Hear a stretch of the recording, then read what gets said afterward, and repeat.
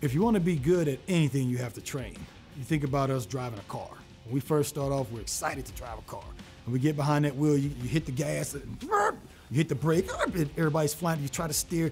It's like almost impossible to drive this car. But the more and more you do it, you become an expert at it. So everything needs training. We have a saying in the combat world, there's no such thing as tough. There's trained and untrained, and that's it.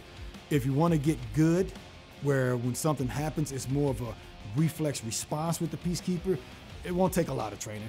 Just a few steps and a few drills that you do, and yes, of course, you're going to be much better at defending yourself when the moment occurs than you would be if you don't train with it.